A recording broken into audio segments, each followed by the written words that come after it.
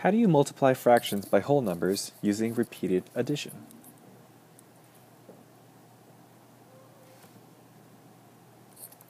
In today's lesson, you will learn how to multiply fractions by whole numbers using repeated addition. Let's review. You already know that if we were to have multiplication of whole numbers, we can use repeated addition. So for example, if I had 4 times 6, that's basically saying I'm taking 4 groups of 6, and I can represent that as 6 plus 6 plus 6 plus 6. 6 plus 6 is 12, plus another 6 is going to be 18, plus another 6 is going to be 24. So 4 times 6, or 6 plus 6 plus 6 plus 6, equals 24. It's going to be the same with fractions. Now let's look at this problem. Mr. Good gave 1/3 of a cupcake to each of his 8 students. How many cupcakes did Mr. Good give out?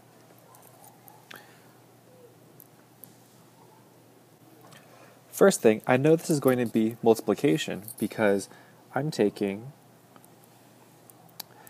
have 1/3 of a cupcake, and I'm giving it to each of Mr. Good's 8 students. So I'm basically taking an equal number of an object, 1/3, and multiplying it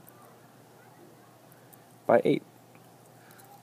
So if I were to represent this as an equation, I would get 8 for 8 students times 1/3 for 1/3 of a cupcake. Or I could say 1/3 of a cupcake times 8 students.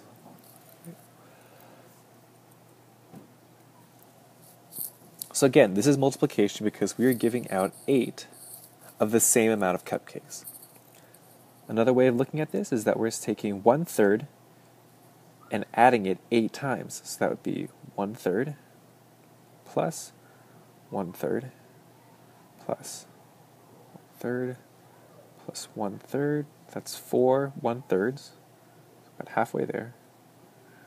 There's 5. There's 6. There's 7. And there is 8. Okay. So now we have 1. Let's use a different color here.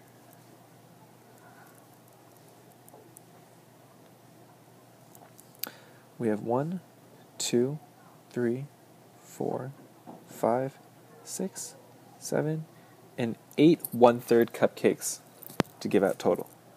So the last thing we do after we've represented our multiplication equation as a repeated addition is that we know, come back. There we go.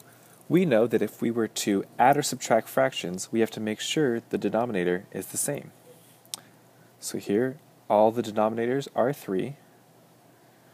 So all we have to do is add the numerators. So 1 plus 1 plus 1 plus 1 plus 1 plus 1 plus 1 plus 1,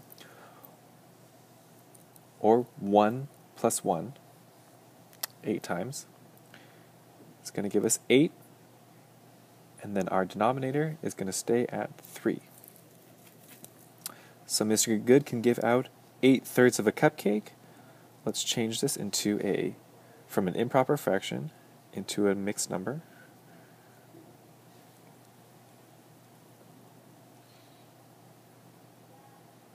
Three goes into 8 twice. 3 times 2 is 6. We're left with 2, remainder 2. So our final answer as a mixed number is 2 and 2/3 cupcakes. So for 8 students total, Mr. Good gives out 2 and 2/3 cupcakes. Now it's your turn. At this point in time, you can feel free to pause the video and solve for yourself and resume the video once you want to check your answers. Remember that we're looking at this problem and want to represent this as a repeated addition problem.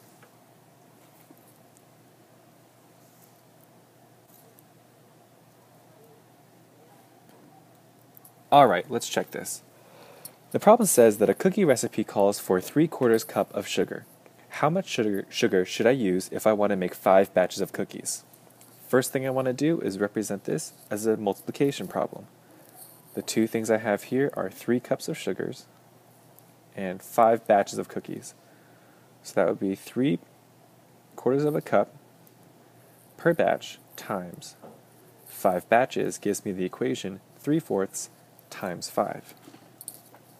Now let's represent this as a repeated addition problem. So we're basically taking 3/4 and adding it together 5 times. That becomes 3/4 plus 3/4 plus 3/4 plus 3/4 plus 3/4